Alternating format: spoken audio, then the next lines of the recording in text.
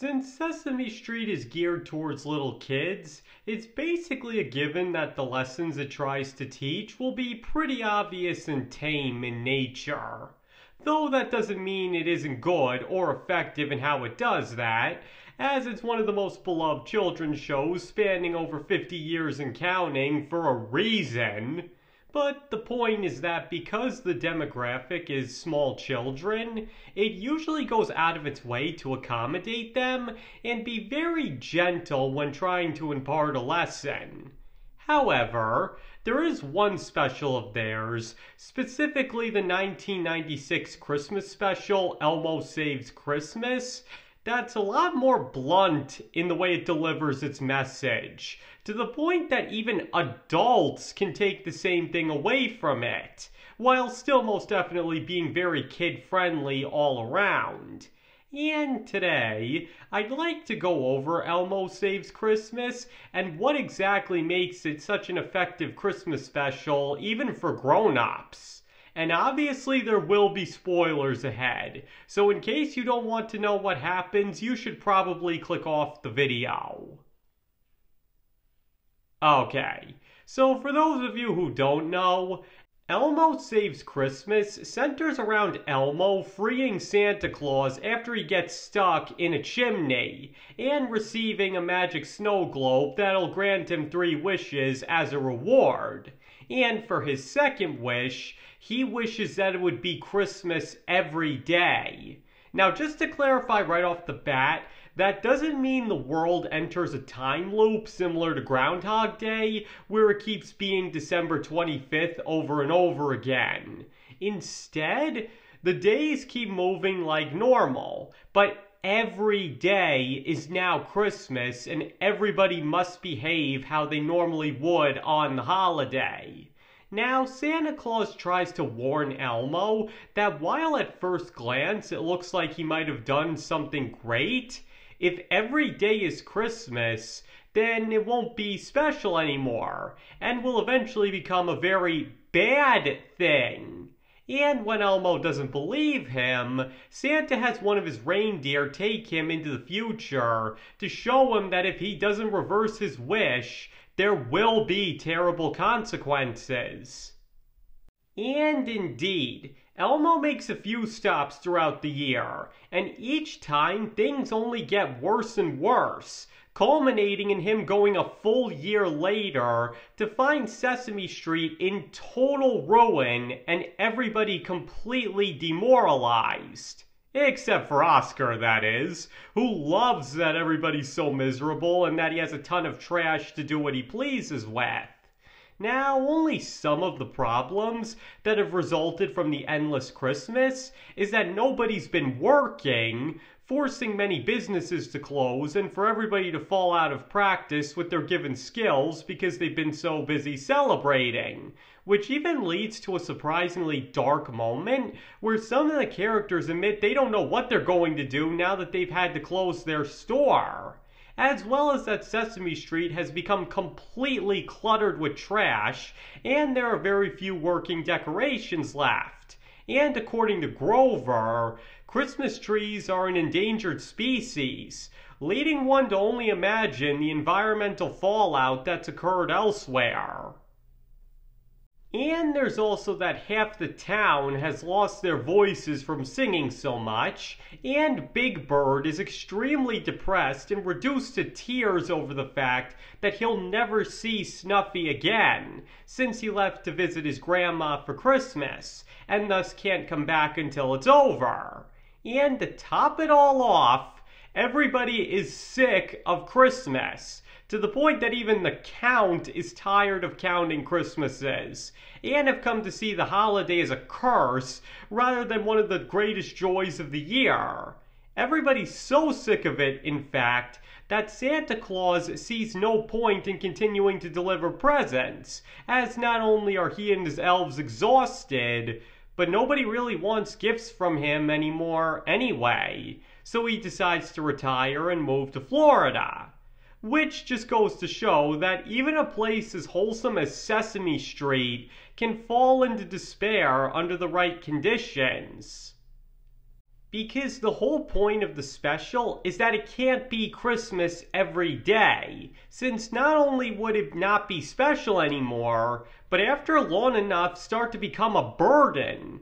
Or in a broader sense, that too much of a good thing can become a very bad thing.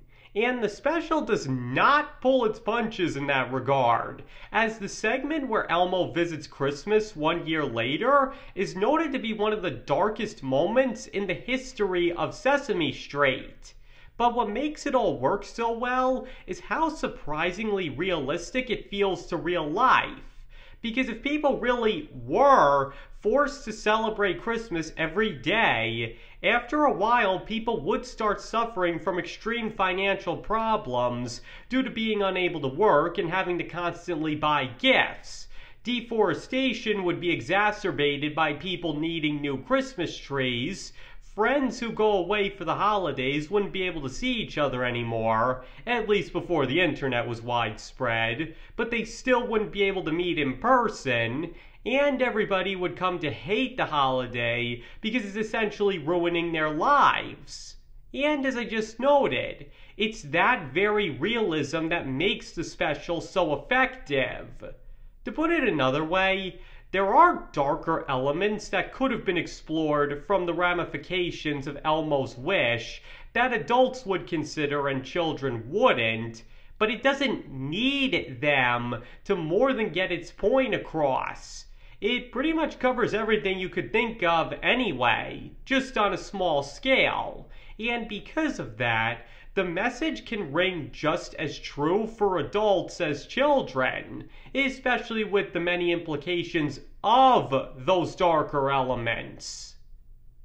Now, make no mistake about it, this is still Sesame Street, so there is still plenty of stuff just for the kids, as well as a few musical numbers.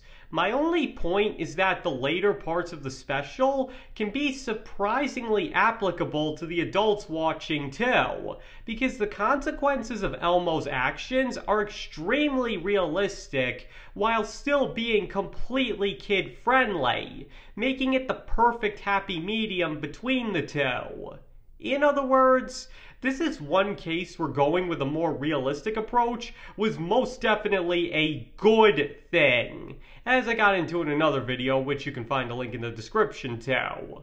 But seriously, by Sesame Street standards, that sequence is about as dark as it can get, to the point that there's really only one moment of much needed comic relief featuring Grover with nothing left to sell. Everything else is played dead straight, and as I just said, by Sesame Street standards, it's both very effective and pretty horrifying to see. Watching a town full of wholesome people become miserable, depressed, and scared all because they've been forced to celebrate Christmas too much really paints an accurate picture of what would happen under the same circumstances in real life. And even then, some would argue that the writers were being optimistic. That's how dire such a prospect really is. But once again, considering this is Sesame Street, everything turns out okay in the end, as Elmo goes back to the past before Santa gave him the snow globe and changes the timeline so that he never receives it, thereby erasing the bad future entirely and ensuring that Christmas is only celebrated once a year. Because if what Sesame Street is reduced to when being forced to celebrate it every day can't convince somebody that such an idea is a horrible one, then nothing will. Because like I've said a few times, the special is still most definitely geared for small kids first and foremost, but the fact that it was willing to go so dark and realistic for the climax is pretty surprising, if still a pretty commendable choice. Especially because, as I already pointed out, it doesn't have to get gritty or family unfriendly to depict the realistic consequences of Elmo's wish, which is what also helps make it so effective. Because it's able to feel realistic while still being acceptable for small kids, which is a combination the show isn't able to achieve too often. And as a result, for kids and adults alike, the bad future sequence of Elmo Saves Christmas might just be one of the most terrifying in the entire history of Sesame Street. Okay, I think that ends this video. So now I'd like to hear from all of you. Do you think that Elmo Saves Christmas is a surprisingly good Christmas special by adult standards because of how realistically it's able to impart its moral? Or do you believe it's just a typical Sesame Street special and isn't really anything to write home about? Please let me know your thoughts in the comments below. And please keep in mind that you don't have to agree with anything I said in this video if you don't want to. You can feel about Elmo Saves Christmas however you feel like, and if you think I couldn't have been any more wrong, that is perfectly okay. And thank you all for watching. I very much appreciate it, and I hope to see you all next time.